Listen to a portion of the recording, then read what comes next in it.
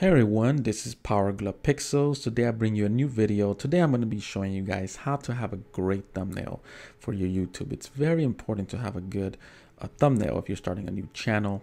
You got to make sure you have a good thumbnail so that when people see your art, they're not just going to pass it. So what I use is Photoshop as when I'm making my designs for YouTube. Making the video is one aspect of it, but then having a thumbnail is very important because when people look at your art or your video, the first thing that they see is your thumbnail. So you have to have a thumbnail that kind of stands out. So as you can see right here, I'm drawing Yoshi. What I do here, I make sure that he has great shadows. You don't want to have shadows that are over. Okay, so for example, if I put too much shadow, it looks too black. So you got to make sure you maybe around 21, the number of px on his character. So we press OK. And then we go to Star Fox, which is Fox McCloud. You also do the same thing as well. You give it a number 21 for its drop, because you don't want to give it too much.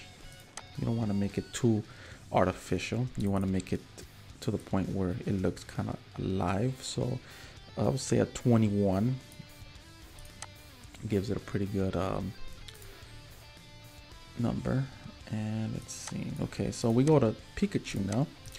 The thing with Pikachu is that you got to make sure that you have a good amount of yellow on his character. You notice this character has a lot of yellow, so you got to make sure that his is a little bit less.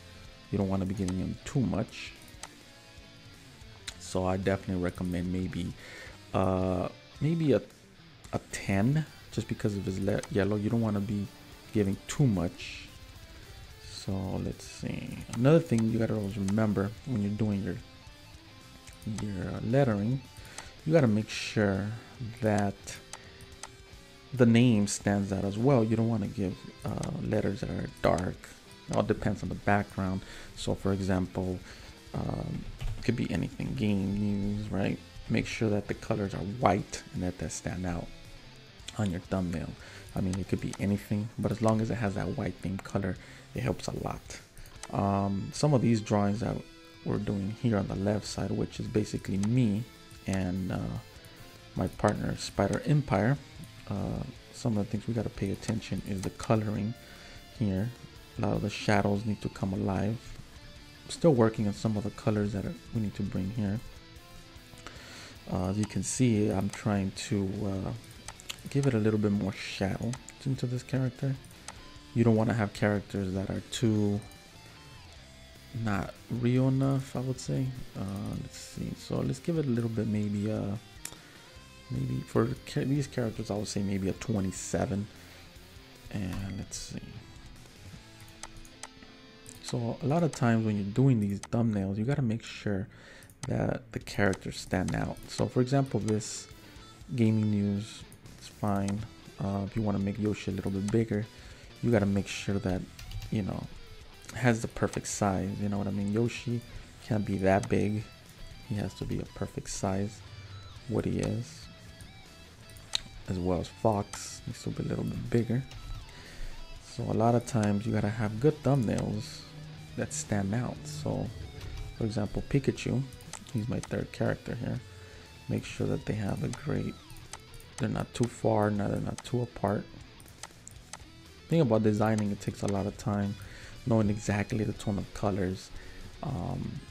Power Glove Pixel as well, make sure that it also has good tone of color. So as you can see, the Power Glove Pixel theme has a bit of shadow, but we want to give it a little, maybe a 35, I would say, so it doesn't blend in too much with the background. I feel that the name, the name, I would say it's a little too small. So when you make things, you got to make sure that it's a little bit bigger. So let's see, 100 for example. It's a little too big.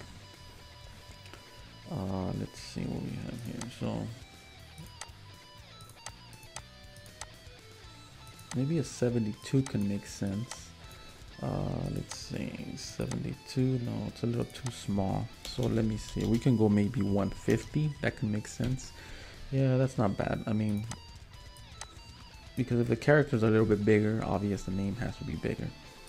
So the tips that you guys should know is that always have great coloring, good shadows within your thumbnails, and just have presence. Make sure that the, you know, it has that that art. And so that's pretty much it. Just talking about shadows and coloring and what needs to be done to have a great thumbnail. And this is pretty much it for the video. Give me a thumbs up if you guys want more videos like this, if you guys want more tips within Photoshop, if you guys want one-on-one tips how to make better drawings. I could guys give you a tutorial on that as well. But let me know down below in the comments, what do you guys want to see? And that's pretty much it, guys. So this is PowerGlove Pixels signing out. Till next time.